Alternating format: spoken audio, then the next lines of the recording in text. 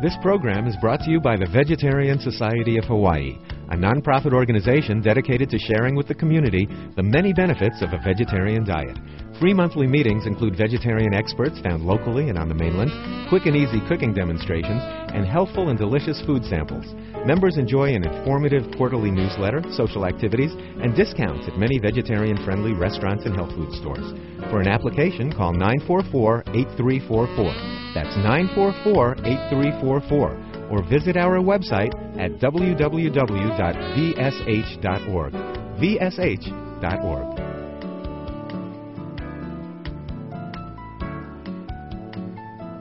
Well, I'd like to welcome you all to the monthly meeting of the Vegetarian Society of Hawaii. The Vegetarian Society is a not-for-profit volunteer organization founded in 1990 for the purpose of promoting human health, animal rights, and protection of the environment by means of vegetarian education. We're among the largest vegetarian societies in the country with over 2,000 members. We also would like to invite you to join our ranks as a volunteer. We have a variety of interesting and challenging and important volunteer jobs available, some long-term, some short-term. And if you are interested in learning more about how your interests and skills can match our needs, Patrick over there, let's see what happened to Patrick. There he is, he's in the back. Patrick is our volunteer coordinator. Please see him after the lecture, or any other board member who's here tonight. Dr. Bill Harris behind the camera is a board member. Let's see, Carl, Dr. Seth in the back waving his hand is a board member. Do we have any other board members present tonight? So we hope that some of you will be interested.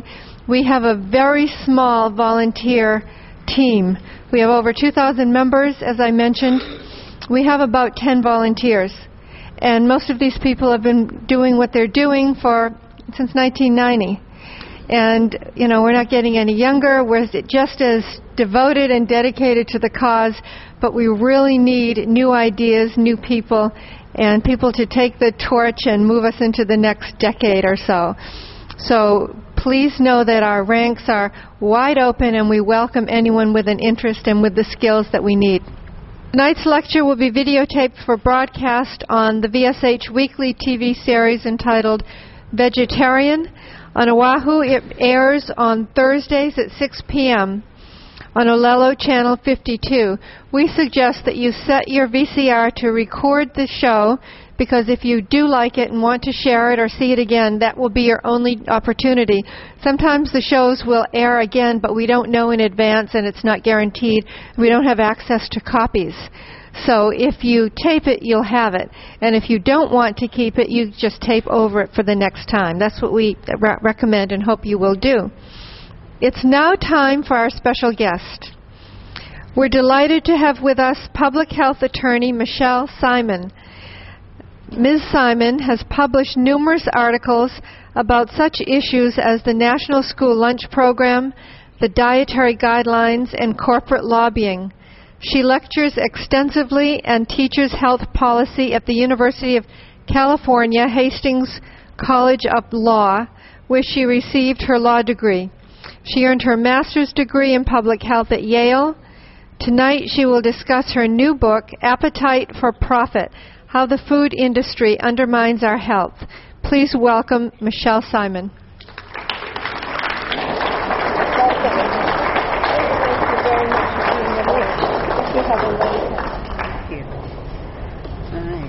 Oh, thank you so much.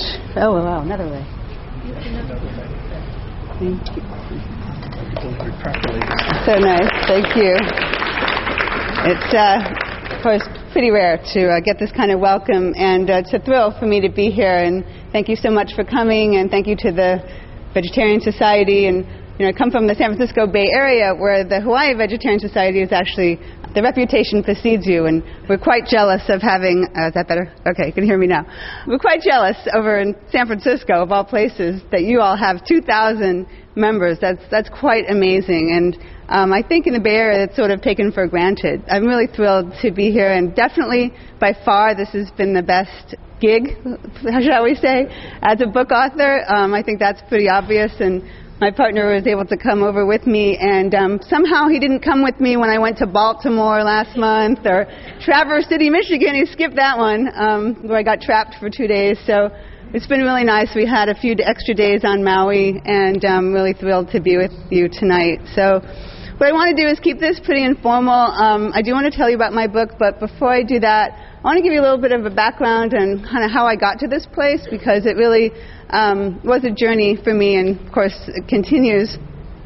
So I found out about this thing called the vegetarian diet back in 1995. I was graduating from law school at the time, had been struggling with my weight, and somebody introduced me to Dean Ornish's book, Eat More, Weigh Less. And this is a book you might be familiar with, in which Dean Ornish found that by putting his patients on a vegetarian diet, they were able to not only stop but reverse heart disease, and in the process they lost weight. And this was a new concept to me, and so I thought, I'll try that. And lo and behold, I lost 30 pounds in the first 6 months of adopting his recommendation for eating. And that really got my attention, because by that time I had already had my public health degree. And I'm sorry to say that I learned nothing about nutrition at the Yale School of Public Health. Yes, and it's probably a good thing, I know.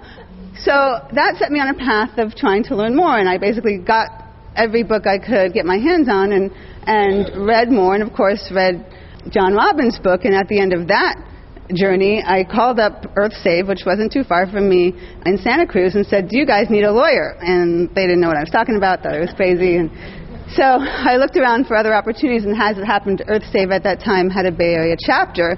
And so I went and volunteered, and I just showed up one day and I said, I want on board, I want to become a vegetarian activist, because I need to tell the rest of the world about all these amazing benefits of eating this way.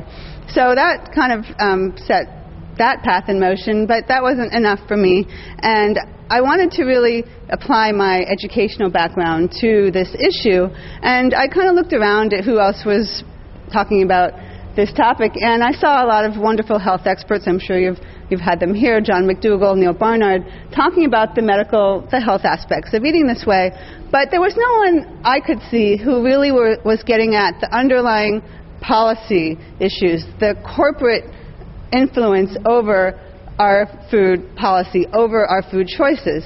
You know, it's really no accident, as it turns out, that meat and dairy products have become the center of the American diet. And so I started looking into that aspect of the issue, realizing that this is a story that needed to be told. And so I kind of created my own little subspecialty of nutrition policy, the politics of food, and started researching and writing articles about what I call the politics of meat and dairy at that time, and looked into the National School Lunch Program and the influence of the meat and dairy industries over that, and discovered, this is now in the late 90s, the work of Marion Nestle. So I like to say that I was a fan of Marion Nestle's before she became famous, because her book didn't come out for a few more years. And she was really the first one to shine a light on how, in particular, the meat and dairy industries were influencing the Dietary Guidelines. And if you haven't read it yet, I highly recommend her book, Food Politics, at least the several chapters in which she does highlight this corporate influence over our government nutrition policy. So for several years, I was sort of helping to get that word out and doing a little bit more sort of focused work on that side of the picture. And then for a short time, I actually worked for Neil Barnard from California as a lawyer. I'm proud to say I'm the first lawyer that Neil Barnard ever hired, and now PCRM in D.C. has a full-fledged staff of lawyers who do wonderful work, and I still do work with them informally. And then, I guess I get a little restless, so at some point I decided to start my own nonprofit in 2000. And if you're considering doing something like that, and it's really hard to run your own nonprofit, to raise money, etc., I don't recommend that as a path. But I tried it and have done that for a few years and wound up really doing more consulting work. But what I want to get to is how I kind of transitioned from focusing on kind of the meat and dairy industries to the food industry in general. Because at some point, it kind of dawned on me that this problem that we have with our food supply isn't really specific to just meat and dairy, right? That's just a really bad aspect of it. But of course, there's politics in sugar and lots of non-animal product types of foods. And really, the underlying problem is the entire industrialized food system. I actually, on a personal level, made a transition from eating a vegan diet to a whole foods vegan diet in about 2000, I think, when I did a fast. So I had another sort of awakening moment when I realized even though I was not eating meat and dairy products, was really eating too many processed foods. So in my nonprofit, I decided to really advocate for eating a whole foods, plant-based diet. And that really kind of led me down this broader path of talking about the politics of food. Then what happened to kind of lead me to writing this book was that, those of us who've been talking about these issues for years and whining and complaining about them, the rest of the world kind of caught up to us, right, in about 2002. And what happened then was the Surgeon General's report came out, actually at the very end of 2001, in which the federal government figured out, lo and behold, that 2/3 of Americans are overweight and 1/3 obese, and oh my God, we have a public health crisis on our hands that we now call obesity. Right? The rest of us knew that this was a problem, didn't necessarily call it obesity. We've, been concerned about heart disease and all the other awful chronic illnesses, and of course environmental destruction, you name it, that is related to our industrialized food system, mainly animal-based products. But the media kind of woke up. Policymakers started to realize we had a problem on our hands, and that's when the issue really started to get interesting for me. I was attending an event hosted by ABC News and Time Magazine. This is now 2004. So, the issue's really heating up because people are starting to ask the question, how did this happen? How is it that 2/3 of Americans are overweight? Why do we have a childhood obesity epidemic on our hands? Well, Time Magazine and ABC News decided they were going to try and forge solutions to the obesity epidemic. And so they held this summit on obesity in 2004. And I went. It was in Williamsburg, Virginia. And giving the keynote address at that time was former Secretary of Health and Human Services, Tommy Thompson. So I was attending this event, Williamsburg, Virginia, Summit on Obesity. Giving the keynote address was the former Secretary of Health and Human Services, Tommy Thompson, a man who knew nothing about public health, but he was a good cheerleader, and he was there giving his rah-rah speech.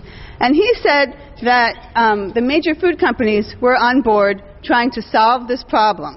Right, that they were helping, exactly. Well, unfortunately, not enough people in the audience laughed, but there he was claiming that the major food companies were on board. And one of the companies that he mentioned along these lines was Coca-Cola.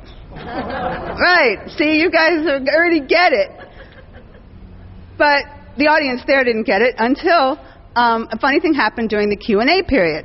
And a representative from the state of Indiana, a man by the name of Charles Brown, got up, and he wanted to know from Tommy Thompson, if Coca-Cola was such a responsible company, then why had they sent 5 lobbyists to his state capital to kill his bill that would have required only half of all school beverages sold in school vending machines to be healthy? Well, Tommy Thompson didn't have a very good answer for that. He just kind of said, well, I don't know anything about that, but if it happens again, you call me. Oh, yeah. Right, that's what I said. So that was when I realized, wow, there's a story to tell. This kind of got me mad because I realized here was this hypocrisy going on, right? We have on one hand the nation's top health official telling people that Coca-Cola and friends were on board solving this problem. But the reality on the ground was far different. Here was this local politician finding himself on the receiving end of some heavy-duty lobbying from this same company. So I figured he couldn't be the only one. Well, upon further research, it turned out he wasn't the only one, and there were many, many other stories just like this. And that was when I decided I had to tell these stories. I had to get this word out. I had to expose this hypocrisy. And that's the essential thesis of the book, that on one hand, the food companies are claiming to be part of the solution and doing somersaults to be claiming that they've changed their ways, that they've got it covered, but the reality is far different. So what I want to do now is just kind of take you through kind of what I call my little map of my analysis of what's going on. So I'm going to write on the board a little bit and hopefully not break any wires. I'm going to get out of the way in a minute. So if you think about big food, obviously we can talk about big food in a number of different ways, right? Different companies. I happen to have chosen the top branded corporations to highlight in my book. So these are companies that you've all heard of: Coca-Cola, Kraft Foods, General Mills. McDonald's on the fast food side, I wanted to go further than just talking about fast food because the problem, of course, is processed foods in general. These are the companies I chose to highlight are really the ones that are putting themselves out there as being the good guys. So there are some companies, that are being more quiet. I'm not as interested in them. So I really focused on these major corporations. And then the other players in this whole controversy are the trade groups. So these are the major national associations that these companies are represented by. So, of course, the food companies pool their resources in these trade groups, and they let the trade groups do the lobbying for the most part. And then there's another category that's important to understand, which are the front groups. Okay, so these are the organizations, the best example of which is the Center for Consumer Freedom. Center for Consumer Freedom. Anybody heard of them? Okay, well, I highly recommend taking a gander on their website because they attack groups that you might know and love, like PCRM, like PETA, because they don't like anyone who takes a swipe at the food industry and the meat industry in particular. And so the Center for Consumer Freedom is a front group. Why? Because it sounds good, right? Who could be against consumers and freedom? That's the American way. And that's what they're trying to fool you with. But the reality is they are funded by the food industry. They were actually started with the grant from Philip Morris, so that certainly gives you an idea of what they're about. So it's important when you think about the food industry to understand that it's not just the branded companies that you've heard about, but a whole other cadre of groups kind of working behind the scenes. And those are the types of groups that I expose in the book. So they're in the middle of this controversy, right? And you have to think about what's going on right now in the nation as this kind of swirling controversy, a lot of questions being asked, how did we get here? How do we fix this problem? And the food companies finally are finding themselves on the receiving end of a lot of criticism. So they're feeling heat from a number of sources, and that's what these arrows represent. And I'm not going to write all these down because I have terrible handwriting, but just so you understand, the arrows are pressure points, right, that the food industry is feeling from various sources. So one pressure point is the media. Of course, the media is really finally woken up, really writing about these issues. Another pressure point is scientists, right? Almost every week there's another report out about how soda causes diabetes or how meat eating, again, causes heart disease, etc. So science is another pressure point. Advocates like myself screaming about something needs to be done. Policymakers, believe it or not, the local level, of course, not the federal government. The federal government is completely asleep at the wheel. But the policymaking has shifted to the state and local levels, where folks like the representative from Indiana. So the different pressure points, right? Media, the science, the policymakers. So industry is under a lot of pressure. But they also have to worry about two things, and they both relate to this. So I have a whole chapter in the book that explains how corporations operate, right? Their modus operandi is for one reason, and everything they do goes to money making. I mean, it sounds obvious, but I really felt like I had to explain in detail how this works. And the reason that's important is because too many people like to think that corporations can just do the right thing. Why can't they change their ways? Well, they're obligated to their shareholders. There is no way around that. First and foremost, they have to worry about making money for their shareholders. So they're always under that pressure. So that's the side pressure. The other side pressure is competition, right? So if McDonald's makes a change, then they have to worry about Burger King swooping in and taking up any of the profits that they might lose from whatever change they make. Okay, so they're always under that pressure. So if you think about it, these poor food companies are kind of between a rock and a hard place, right? Because they're under all this pressure to change their ways, to do the right thing, but they still have to make money. And food companies make money how? By processing food, right? I mean, McDonald's isn't going to start selling organic salads. It's just not what they do, right? They make burgers and fries and shakes and soda. That's how they make money. So that's a lot of what I talk about in the book, to explain this basic principle. So that also will explain the various responses and why, when the companies are responding and when they say that they're doing the right thing, it doesn't quite ring true. So what I do is I analyze the number of different ways that the food companies and their trade groups are responding. And, these fall into some basic categories that anyone who might feel like they're being accused of something might respond. So, for example, you could deny that there's a problem, and that's certainly a tactic that a lot of the trade groups are taking. Mostly, this is a strategy by the front group. So I mentioned Center for Consumer Freedom. They've taken out full-page ads in the Wall Street Journal or Washington Post saying that obesity is hype, right? And where did they get this concept from, this denial tactic? The tobacco industry, right, who for decades denied that there was any connection between cigarette smoking and lung cancer. So certain sectors of the food industry, namely the front groups, are taking this tack. Now, the branded food companies who worry more about public relations aren't really so interested in denying that there's a problem, because it's really, the evidence is so overwhelming that it's too embarrassing for them to do that. So instead, but don't worry, they've got plenty of other tricks up their sleeve. So instead of denial, the major food companies are really looking at making excuses. Okay, all right, so maybe we have a little bit of a public health crisis on our hands, but really it's not our fault, food industry that spends $36 billion a year on marketing. No, whose fault is it? It's your fault, Americans. You're a bunch of, lazy duffs, right? You need to get out and do what? Exercise. Okay, so now exercise has become this great way to deflect attention from what the food companies are doing. Now, I don't have a problem with exercise. I do have a problem when food companies use it as an excuse and use it as a way to not look over here. And that's exactly what's going on. And this is playing out in a number of ways, most nefariously by the major food companies that are funneling money and educational programs into our school system. So we have PepsiCo, Coca-Cola, McDonald's with these branded educational curricula promoting exercise in elementary schools, middle schools, and high schools all over this country. To me, this is extremely troubling, because what in the world is Coca-Cola doing educating our kids about health? But that's what's going on. So we have denial, excuses, and then another major response that I analyze in 2 chapters is under this heading I call neutral washing. So remember how in the environmental movement we had greenwashing, right, based on whitewashing, so this idea of companies pretending to be changing their ways but really not.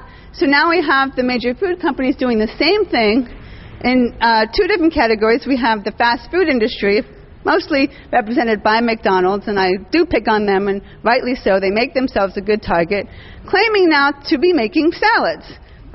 So what does McDonald's call a salad? Well, luckily, my friends at PCRM actually did the nutrition analysis to show that, lo and behold, some of their salads have more calories and fat than a Big Mac.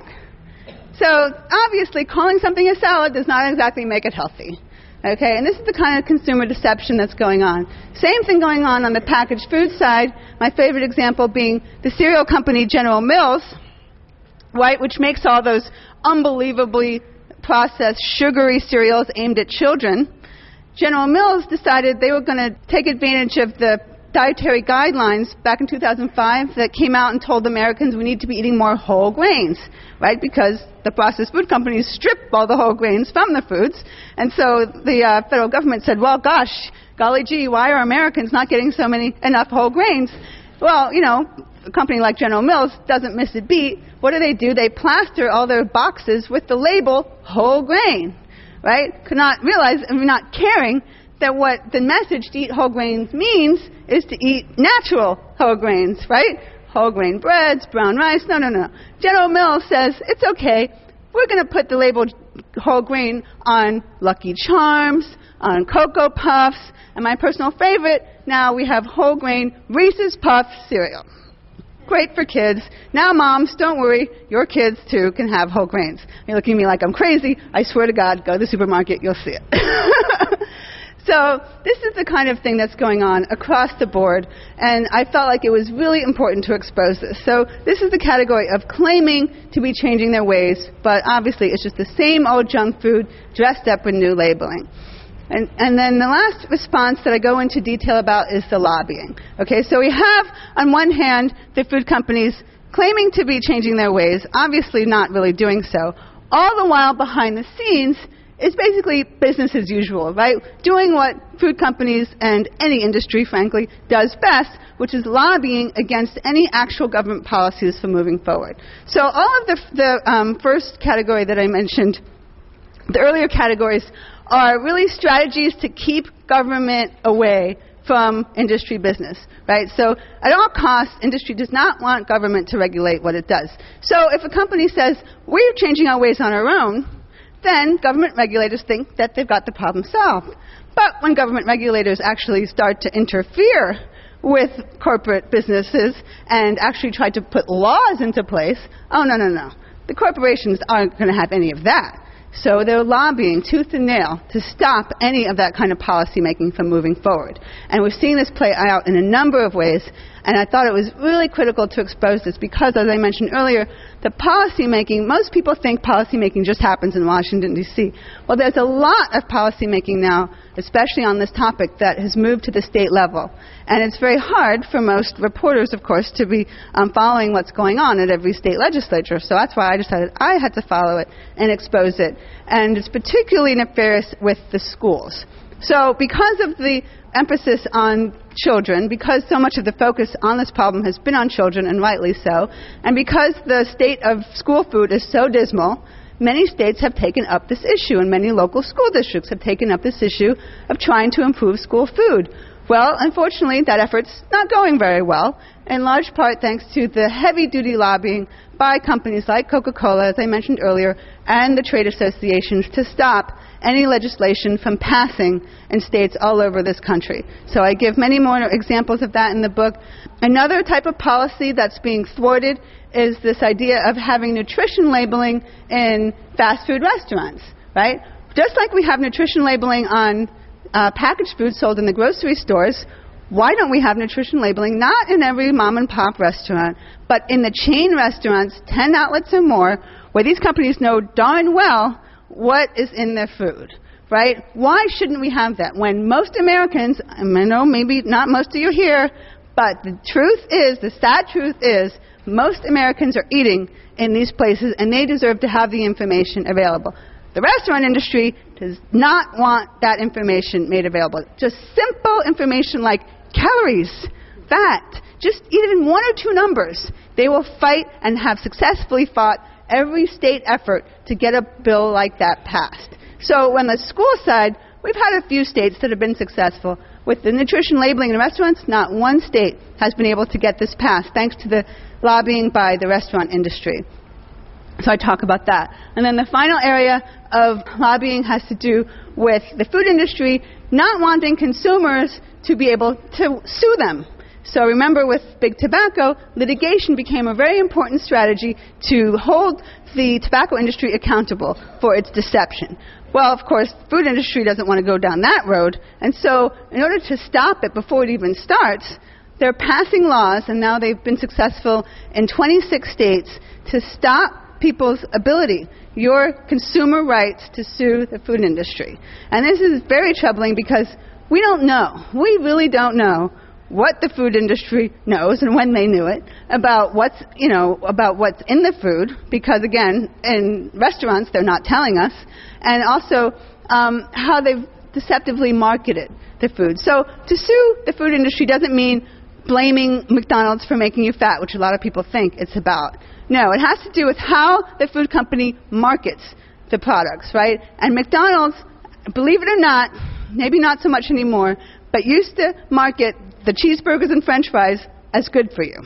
Okay, and that's what, there's only been one case that's been filed, and that's what it's about. And it's in New York State, and it's still pending. So the court in that state has found that there's enough evidence to move forward. And that's what's scaring the food industry to death.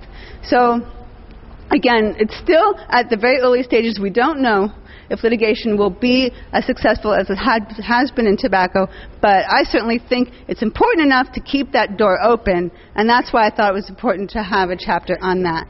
But, I didn't want to just have the gloom and doom, and I know it's sounding very depressing now, but really part of my motivation for writing this book, in addition to exposing all of this hypocrisy and nefarious lobbying and all these awful things, was to help people, was to give people practical tools and resources for how to fight back. So throughout the book, I have tips, for example, on how to read a press release. Right? You have to actually read the press release. That's step number one. Because the media, unfortunately, does not do a very good job of actually describing the details of what's going on. So there are simple ways to deconstruct what a food company says, to not believe McDonald's when they say, for example, we're no longer supersizing. Right? That's something we heard a couple of years ago, but if you just look underneath the surface, it turns out, well, sure, they're not making the 8-ounce fries, but they're still making the 7-ounce fries, okay? So, it's a lot of it's just that simple, just a name game. I don't consider myself an investigative journalist. I just pay close attention, and anyone can really do that if you just take the time. So I give tips on that, and then I have many resources in the back of the book that have appendices on how to get a bill passed, things that are really more geared towards people who want to jump in as an activist. And then I give a guide to the front group so you know who these folks are. So when you hear the American Council on Fitness and Nutrition, which, wow, that sounds good, could be a government agency, right? Well, no, it turns out they are completely funded by Kraft, Coca-Cola, et al. So I have that in the book, and then a list of what I call the good guys, right, to really give people ideas for how to get involved. And the good news is there are so many groups all over this country, in addition to this one, that are working to change the system. And I've been at conferences all over the country where these people gather, and I always encourage vegetarian groups to look for those linkages, for example, with the sustainable agriculture movement. There are so many people out there that are working on different pieces of the puzzle, and I think if we all looked for ways to work together, we could be a lot stronger. So that's definitely the good news. A lot of great stuff happening, and I think with that, I will take a breath and take your questions. Yes. Thank you.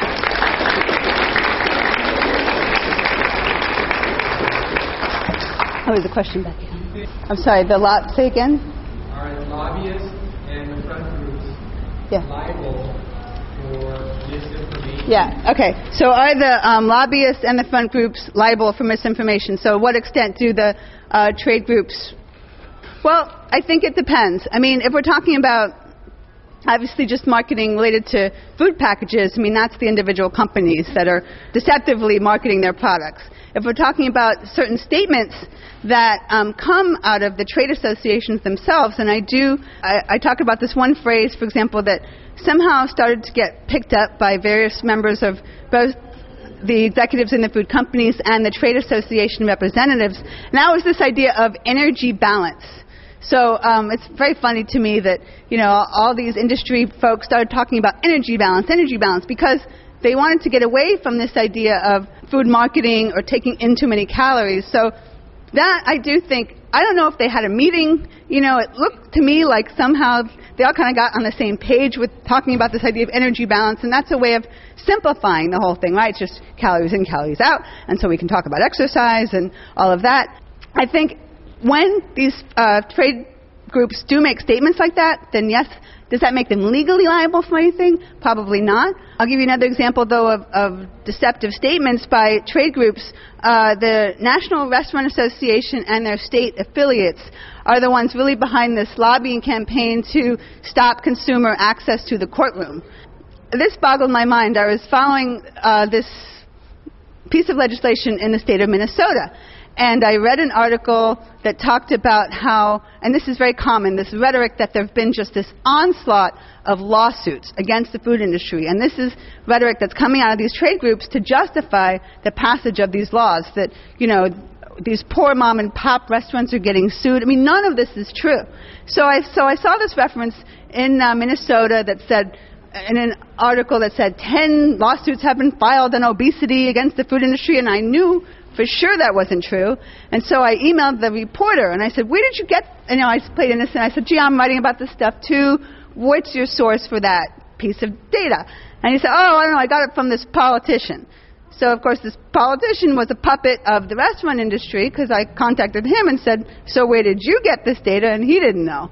So basically the industry trade groups are putting up these politicians to do their dirty work and feeding them this misinformation. Again, I mean, it's dirty politics for sure. It's lying for sure, and that's why I wanted to expose it, but not necessarily legally actionable, as my litigator friends might say. You have to have a cause of action. You have to have some damages. I mean, there's a lot of elements to bringing a lawsuit.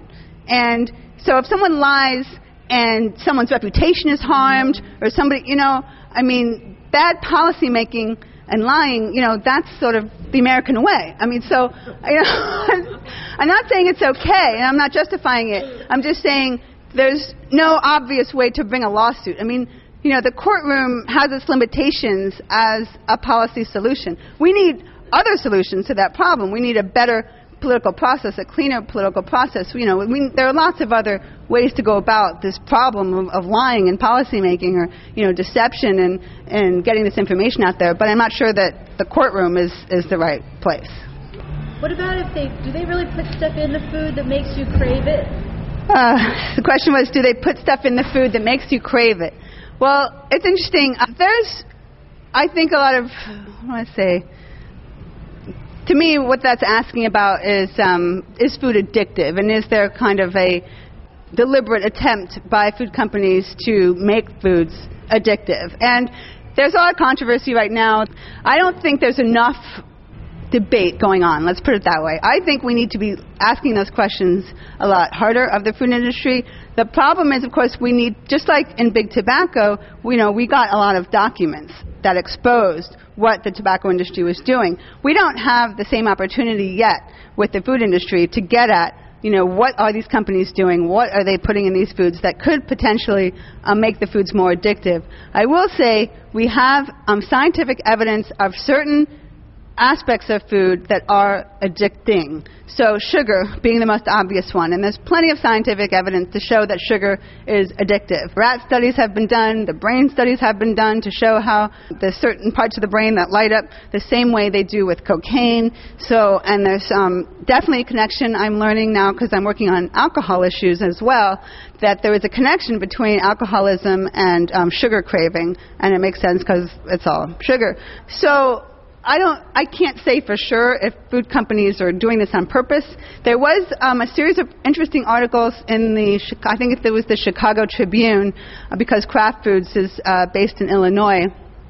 And they talked about some Kraft scientists that kind of knew a bit about sugar being addictive. Kraft used to be owned by Philip Morris, the tobacco company. Unfortunately, they spun off Kraft a few months ago, so I don't get to make as much fun of that connection, but obviously the history is still there. So I think that's still an unanswered question, and it's certainly one that interests me, and I'm hoping that we'll have some more research and investigation of that. But my understanding is in the kind of the research world, it's sort of this scary topic that a lot of people don't want to go to. And, of course, a lot of the food-related research is funded by industry. So you have that ongoing problem of, nutrition research in general, not completely, but at least partly being obscured by the funding source. That's the questions. Go ahead. Yeah. I haven't read your book yet, so I don't know what the contents are, but you mentioned that advertising is a tax-deductible business expense, number one. And secondly, by way of comment and question, the Vegetarian Society of Hawaii spent several years battling to get a vegetarian school option available. And in that process, I found out why it is so very difficult to make any changes in the national school lunch program, and that is because the USDA is calling the shots. Right. The USDA has complete control over what food is fed to the kids, and I wonder if you mentioned the USDA's role in all of that. Yeah, well, that's definitely something I've written about in the past, and there's no question that it can be difficult to get changes made, but the truth is that there are changes being made. So it's not to say, well, just because USDA calls the shots. I mean, they certainly regulate the nutrition, what types of nutrition what standards have to be met. But there are many examples of schools that have worked within those guidelines to have plant-based options. So it can be done. It's just very challenging. And unfortunately, it can be challenging for a lot of schools to do it economically. I can point you to plenty of resources. Antonia Demas, who's based in upstate New York, has a wonderful curriculum called Food is Elementary, in which she shows exactly what I just said, which is how you can have plant-based menu options in schools that meet the USDA Dietary Guidelines. So there are wonderful farm-to-school programs that get salad bars into schools where they use fresh local produce. So, I'm not saying this is, a revolution and it's happening everywhere, but I'm saying there are slow efforts to make those improvements. As to your first question, yes, advertising is a business expense deductible from corporate taxes, and I certainly think that it would be nice if that were not so, but try to go after that one in Congress and you'll have, the weight of the political world on your shoulders, so that's a tough nut to crack. Yes. Yeah, it's really hard to know where our food comes from, and that's really what you're talking about. So that's why what I try to do in California, and I'm lucky that I have farmers markets, and I try to talk to my farmers and really know where my food comes from and basically avoid a lot of those types of foods that you're talking about. So, yes, I've heard of it. Right. So she was asking about the natural sweetener stevia and how the sugar industry has had that concerted campaign against that sweetener getting out there. But interestingly, I just read something about Coca-Cola. Now, did anyone see this? It was in the news, I think just this past week, that Coca-Cola is now kind of getting on the stevia bandwagon. And I'm not sure, I think they finally figured out that this is a very potent sweetener. I'm not sure they're going to replace high fructose corn syrup, which is the sweetener of choice now in processed foods and sweetened beverages. But I did read that recently. I thought that was very interesting. So we'll see. We may see more of stevia on the market. But, yeah. So, yeah. Yes. Well, of course, I like to think of my home state of California as a leader. He asked which states are leading the way. The funny thing is about California, people think we're a leader, and, in so many ways we are. But even there, it took 6 years to get any bill passed. This is specifically related to school nutrition, and I'm particularly talking about the vending machines, so the soda and the junk food sold through vending machines. It took 6 years to get any kind of bill passed, and when the bill did pass, it was significantly compromised. So the bill that did pass still allows Gatorade and other sweetened beverages in the schools, and that's very common. So I mentioned there's a handful of states. I think Colorado is another one. Connecticut took also 4 or 5 years. I talk about Connecticut in the book because they had this 4-year battle, mostly against Coca-Cola, and they did finally get a bill through. That's not bad, but the problem is that nobody is really getting at the underlying problem, at least when it comes to vending, which is having any vending in school is a problem. And so what's going on is people are just passing these bills that require certain nutrition standards. So we have fights over, well, are artificial sweeteners okay? And then, of course, if we're only talking about obesity, then, the lawmakers think, well, Diet Coke must be fine because it doesn't make you fat, not understanding anything about nutrition. And, of course, because we're too obsessed, I think, with obesity and not the holistic picture of health, we're having those kinds of policy outcomes. So it's really... But to answer your question more specifically, I will say Maine has actually been a real leader, and I have several stories about the state legislature who's been leading the charge in Maine and some of the lobbying he's come up against. And I think in some ways, because Maine is a small state, they're kind of able to be out there a little bit more. I know there's been struggles in Hawaii around the school issue, and they too have come up against the lobbying. I don't have the specific stories to tell about that in the book, but basically pretty much every state, there is a story to tell about the lobbying. So I will say, on the positive side, New York City, and what's happening now is, I mentioned the policymaking going from federal to the state level. Well, in New York City, they've taken it to the local level. So we've had some success with the local health department in New York City addressing trans fat. Again, a kind of micro issue as far as I'm concerned, but a good example of local policymaking. So now all restaurants will be required to no longer use trans fat. Similarly, they are requiring some of the chain restaurants to post nutrition information. So I think we can take some heart, and other cities and states are actually following New York City's lead with trans fat. So I think we have the most hope, like usual, with policymaking at the local level. Yes? I see so many boxes with 0 trans fat. Yes. And I turn around and it says partially hydrogenated this and that. Right. What's that? Right. So that's right. So the trick there is that it can say on the front of the package 0 grams of trans fat, but still contain partially hydrogenated oils, because the FDA, in its infinite wisdom, says that it's okay to do that as long as the serving size is less than half a gram. Was that right? Or less, sorry, if the trans fat, oh God, now I've forgotten what it is. What did I say? Half a gram or less. Half a gram of less. Thank you, in a serving. Okay.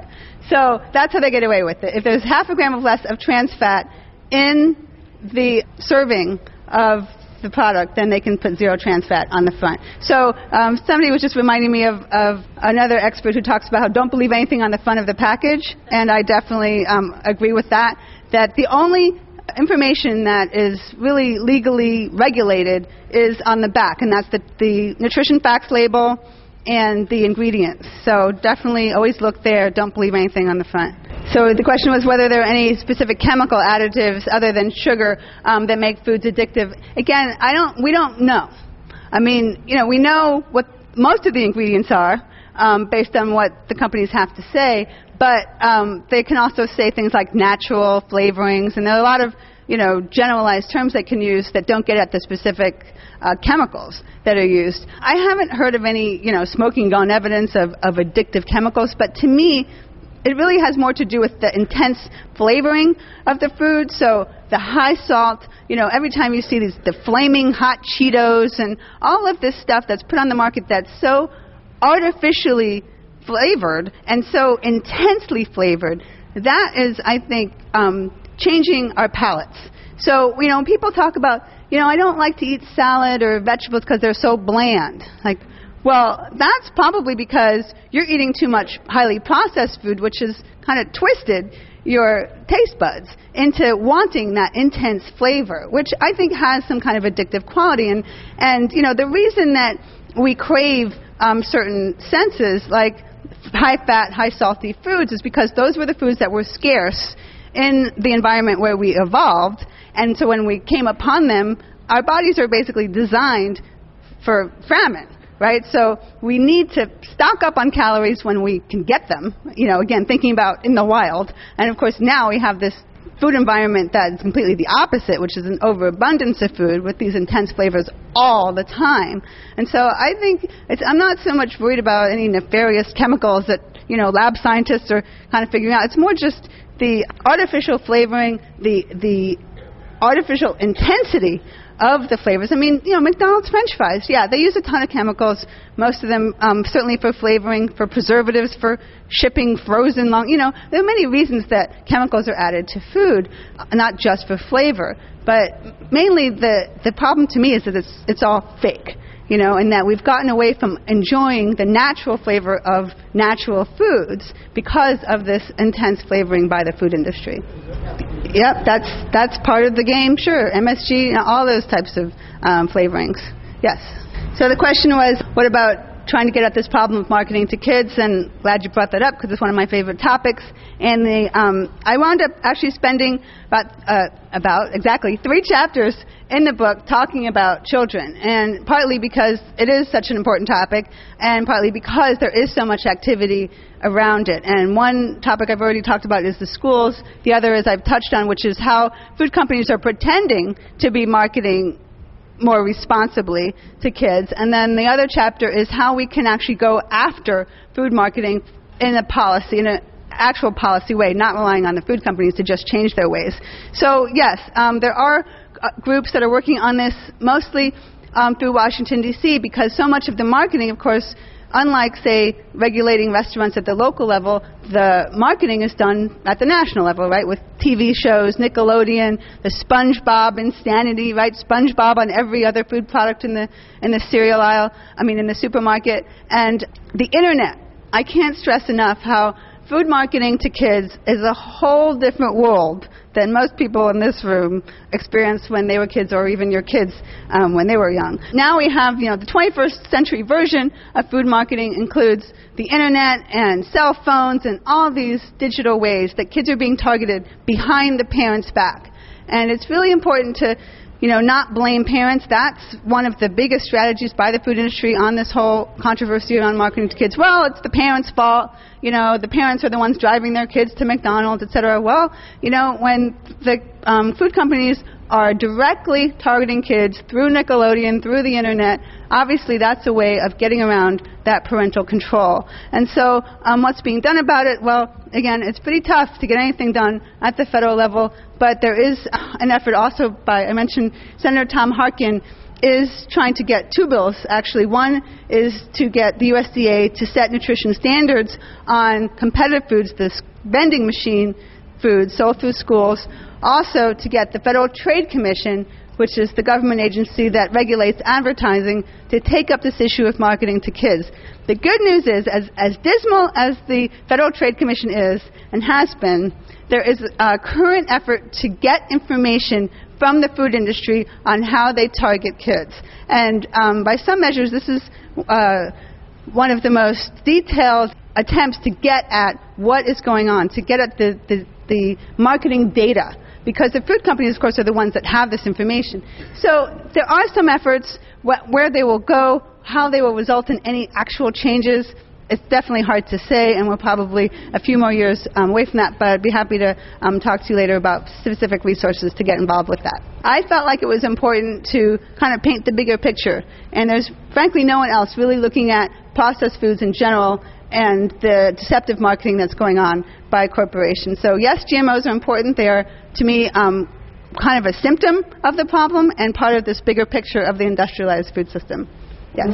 We're trying to find out where our food is from, especially the whole foods like fruits and vegetables.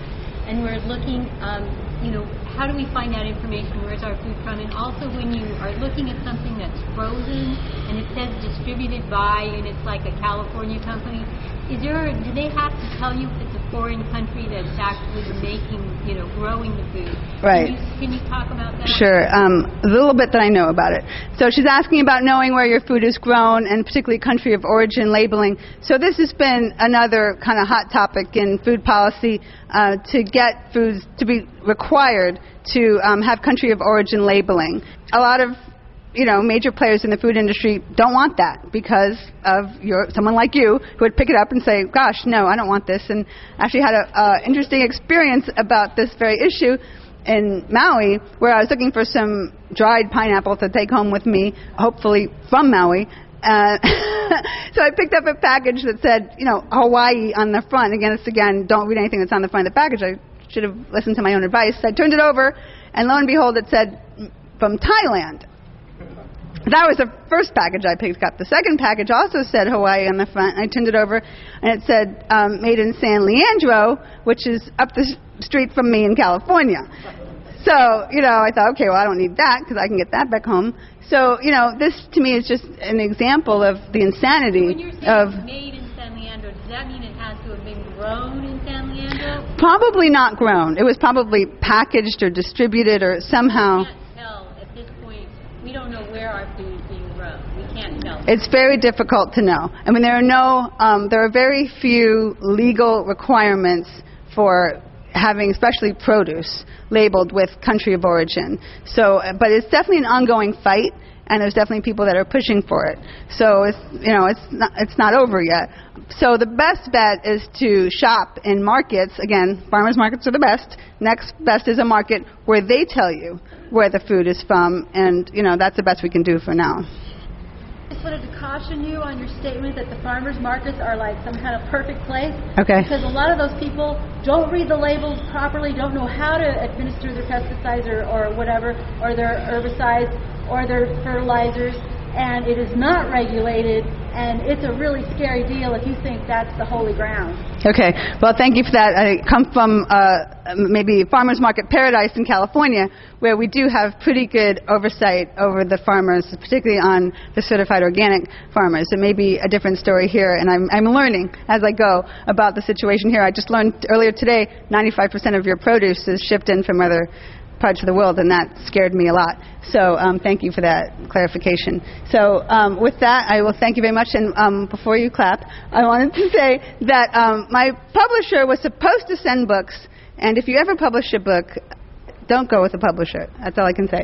They royally screwed up. But instead, we have a copy, I think, left to show you, and I'd be happy to take orders for books. So with that, you can sign up on my mailing list. I don't put out many emails anymore. Too busy, but once in a while I'll send out an update where I am and some news reports, etc. So I'm happy to have you sign up on the mailing list and happy to answer more questions. And thank you so much for coming. Thank you so much, Vegetarian Society. Thank you all.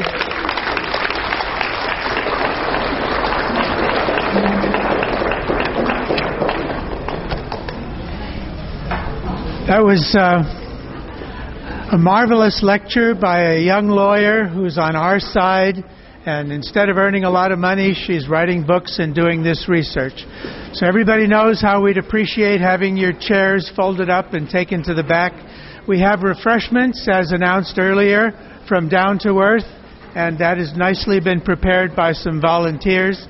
And please come back next month to hear Dr. Bill talk about a raw food diet. Good night, everybody. This program is brought to you by the Vegetarian Society of Hawaii, a nonprofit organization dedicated to sharing with the community the many benefits of a vegetarian diet. Free monthly meetings include vegetarian experts found locally and on the mainland, quick and easy cooking demonstrations, and healthful and delicious food samples. Members enjoy an informative quarterly newsletter, social activities, and discounts at many vegetarian-friendly restaurants and health food stores. For an application, call 944-8344. That's 944-8344. Or visit our website at www.vsh.org. vsh.org.